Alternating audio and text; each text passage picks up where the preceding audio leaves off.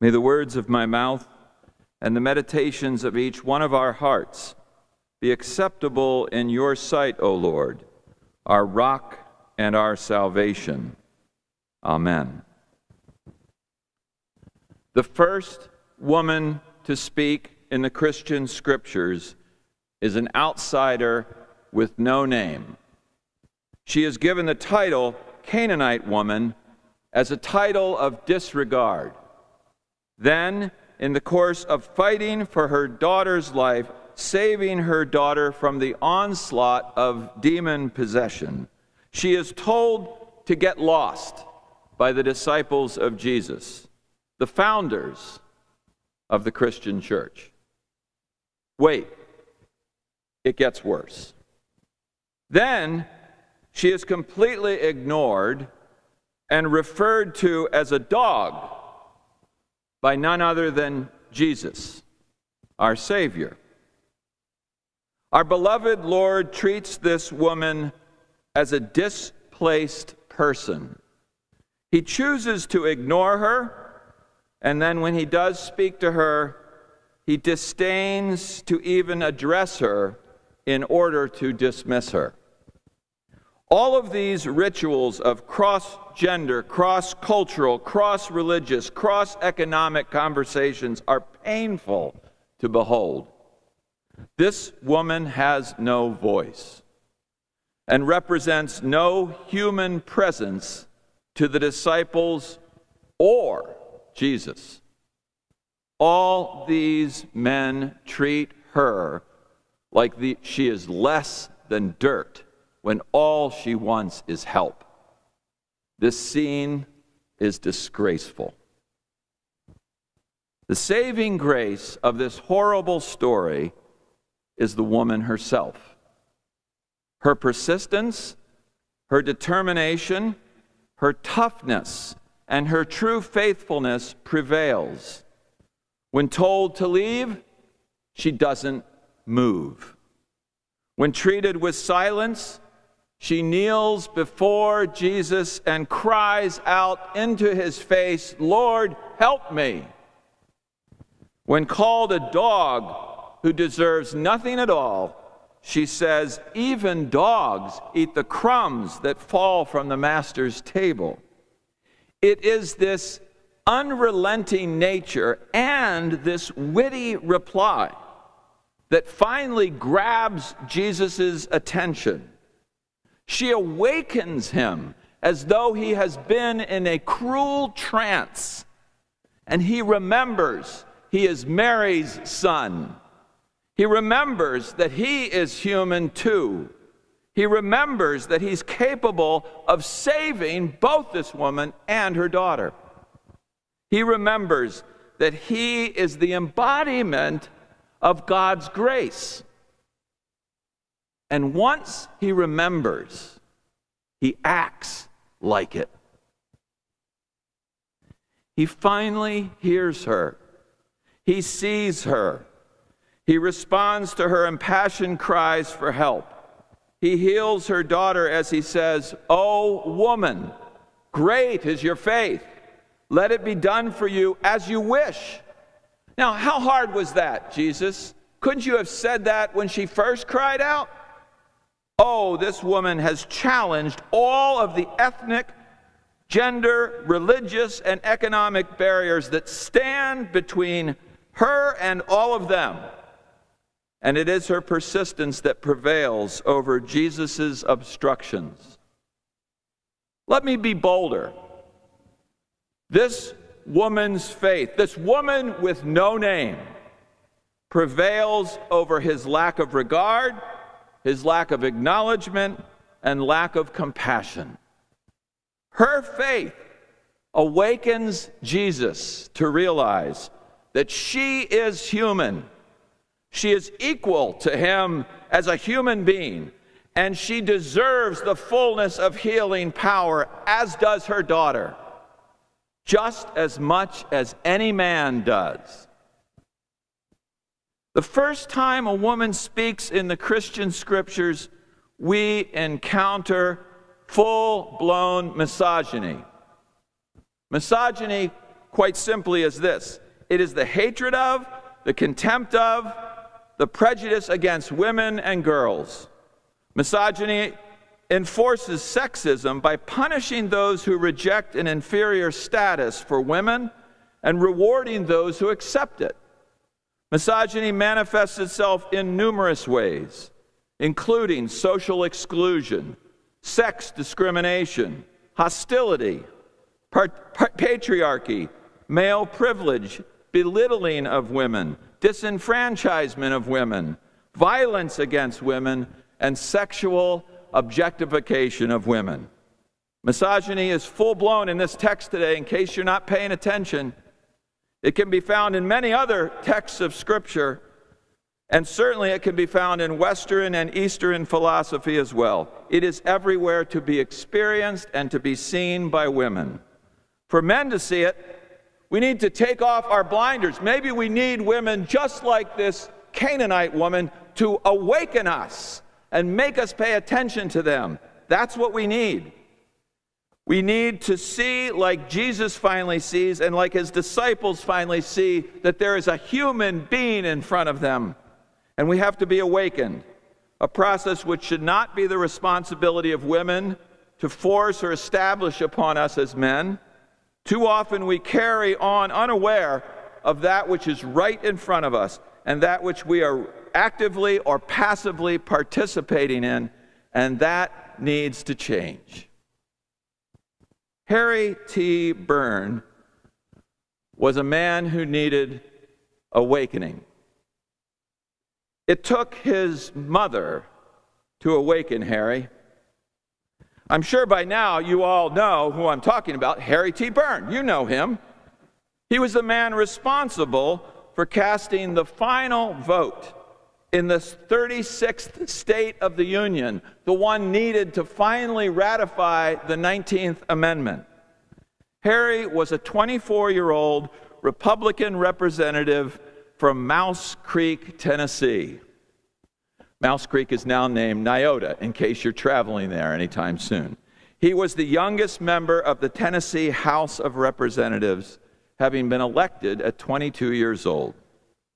Representative Byrne had originally intended to vote for the 19th Amendment, but then he was pressured by party leaders, and he kept receiving misleading telegrams and letters from constituents telling him that his district overwhelmingly opposed women's suffrage, so he began to side with the anti-suffragists. However, his mother wrote a letter to him. She asked her son, her oldest, her firstborn, to vote in favor of the amendment, and that changed his mind. Feb Byrne had written a long letter to her son, which he held in his coat pocket as he took to the floor of the House on August 18, 1920. The letter contained the following sentences, the one that changed Harry's vote, including these words: "Dear son, hurrah, and vote for suffrage, and don't keep them in doubt. I noticed that Chandler's speech was very bitter. I've been watching to see how you stood, but I have not seen anything yet. Don't forget to be a good boy and help Mrs. Thomas Catt with all of her suffragist, the rats, is what they were referred to. Is she the one that put rat in ratification? Ha, ha, ha. No more from Mama this time. With lots of love, Mama." Of course, Mrs. Thomas Catt was Carrie Chapman Catt, one of our nation's leading suffragists, the president of the National American Women's Suffrage Association and the founder of the League of Women Voters. After much debating and argument, the result of the vote in Tennessee was 48 to 48. After Harry Byrne voted twice to table the amendment, the House Speaker finally looked at him and called for the vote based on merit. Burns followed his mother's advice and voted yes. His vote broke the tie in favor of ratifying the amendment. He responded to attacks on his integrity and his honor by inserting a personal statement in the Tennessee House Journal, explaining his decision to cast the vote in part because, quote, "I knew that my mother's advice is always safest for a boy to follow, that a mother's advice is always safest for a boy to follow, and my mother wanted me to vote for ratification." Thanks be to God for Feb Byrne and her oldest son, Harry. And thanks be to God truly and forever for Carrie Chapman Catt, and for Alice Paul, and for Lucy Stone, and for Ida B. Wells Barnett, and the founding mothers of the movement, which grew out of the abolitionist movement: Susan B. Anthony, Lucretia Mott, Elizabeth Cady Stanton, Sojourner Truth, and the generations of suffragettes who fought for over 70 years, from Seneca Falls to Nashville, Tennessee, to see that women had the right to vote. I need to add an important note today, because I've been reminded by both friends and colleagues, women have written me about this, that the movement for women's suffrage suffered from a racial bias against black women and other women of color. A sad reflection on the racial bias in our nation. Even when the 19th Amendment was ratified, not all African American women gained the right to vote in August 1920 because Jim Crow laws in the South crushed black men and, of course now, black women from voting until 1965. Beyond Sojourner Truth and Ida B. Wells Barnett, there were many women of color who fought for women's rights to vote, including Sakata Sa Yankton, a Sioux writer and advocate. Later, Mary Church Terrell, who co-founded the National Association of Colored Women, the NACW, and Mabel Ping Hugh Lee, who at 16 years old was one of the key leaders for the New York City Women's March on suffrage. Days after the 19th Amendment was set into law in August 1920, Carrie Chapman Catt wrote these words in a memo to the women of America: "The vote is the emblem of your equality. Women of America, the guarantee of your liberty. That vote of yours has cost millions of dollars and the lives of thousands of women. Women have suffered agony of soul which you can never comprehend, that you and your daughters might inherit political freedom. That vote has been costly. Prize it. The vote is a power. It is a weapon of offense and defense. It is a prayer. Use it intelligently, conscientiously, prayerfully. Progress is calling you to make no pause. Act." All of her words resonate with me, but the echo of these phrases move continuously through my heart and mind. That phrase, "that vote of yours," has been costly. It is a prayer. Use it intelligently, conscientiously, prayerfully. In these weeks in which we celebrate the 100th anniversary of the Tennessee ratification, in this week, we celebrate this ratification of the 19th Amendment to the Constitution and the final acceptance of the 36 states voting and needing to ratify the amendment on August 26th. We are reminded once again that women have had to fight for rights, for equality under the law seemingly forever. Gaining the vote is only one example of how hard and how long this battle has truly gone on. In an article published June 12, 2020 in the Cincinnati Enquirer entitled "100 Years Later, Ohio's Track Record of Electing Female Leaders Remains Abysmal," Jesse Balmert and Jackie Bochart write, "Ohio was one of the first states to ratify the women's right to vote. But ever since, the state has trailed the nation in notching important firsts for female elected leaders. June 16th marks the 100th anniversary of Ohio lawmakers ratifying the 19th Amendment, which states the right to vote shall not be denied on account of sex. Suffragists who fought for that amendment imagined a future where Ohio women would participate in politics on the same level as their male counterparts. But a century later, Ohio is one of 20 states that has never elected a female governor and one of 18 states that has never elected a U.S. senator who is a woman.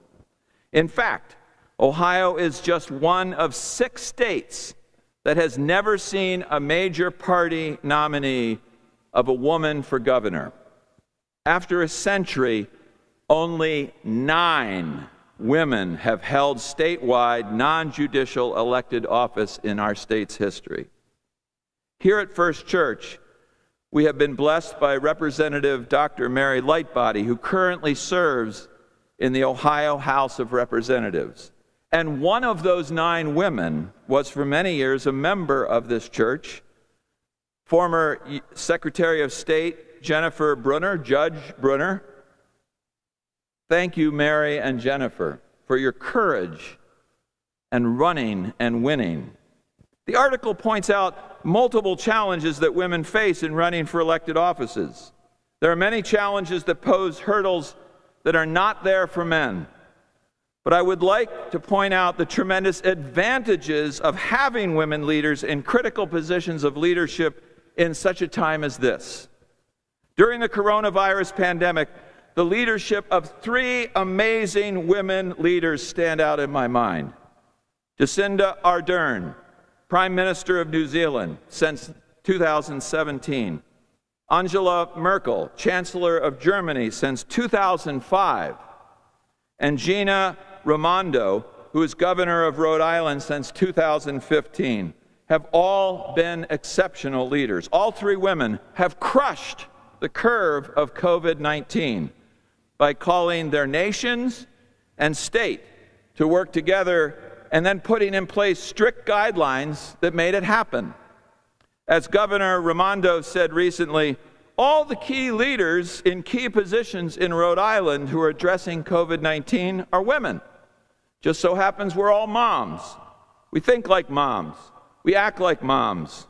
We serve and protect our citizens like they're our family. And we don't give up. A trait she attributes to all of them being moms. Well, you don't have to be a mom to be a great woman leader. The image of these leaders showing their compassion and genuine concern about the health and well-being of every citizen in Rhode Island is what is needed at such a time as this. In the case of Prime Minister Ardern, when COVID came to New Zealand, she called her nation to act like one team and move forward together like one team. They did, and they crushed COVID-19 together as a team. In the case of Chancellor Merkel, a scientist by training, she broke down the steps to crush COVID-19 like she was talking to 3rd graders, her words, in a science class. Merkel rarely speaks to the nation, so everyone tuned in when she said she was going to talk to them. It's amazing how saving your speech when you really need it makes a difference.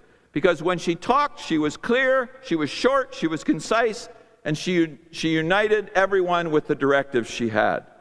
Then both countries implemented their plans and crushed the bug. In the process, they saved lives, and they got their economies back to functioning within 6 weeks. Amazing. Working together as one team, following simple scientific evidence and proven steps, moms delivering effective plans can crush COVID-19. Women make a way while too many men flounder and get in their own way and equivocate. My words. In this week, when we are recognizing and celebrating women's rights to vote, when the 3rd woman in American history will be nominated as a vice presidential candidate by a major political party, We need to see that voting really matters in pandemic times. Voting can literally, in these times, save lives. So we need to pay attention and participate actively in the voting process in this region, in this state, and in this nation. In the words of the Canaanite woman trying to get Jesus' attention, help me. I pray that we see her and that we hear her cries and the cries of women crying out to us in these times. Her cries are the cries of women down through the ages. Her faith turned Jesus around. She converted him to believe. Carrie Chapman Catt was right. The vote is a prayer. The vote is a prayer. We need to pray this November. We need to act through our vote. And may we do everything in our power to treat the vote as sacred for all those who have fought so hard and so long to make it real. As John Lewis said in his final letter to the nation, published on the day of his funeral, July 30th, ordinary people with extraordinary vision can redeem the soul of America by getting in what I call good trouble, necessary trouble. Voting and participation in the democratic process are key. The vote is the most powerful nonviolent change agent you have in a democratic society. You must use it because it is not guaranteed. You can lose it. Lesson number 4. Use the vote. Intelligently. Use the vote. Conscientiously. Use the vote. Prayerfully. Amen.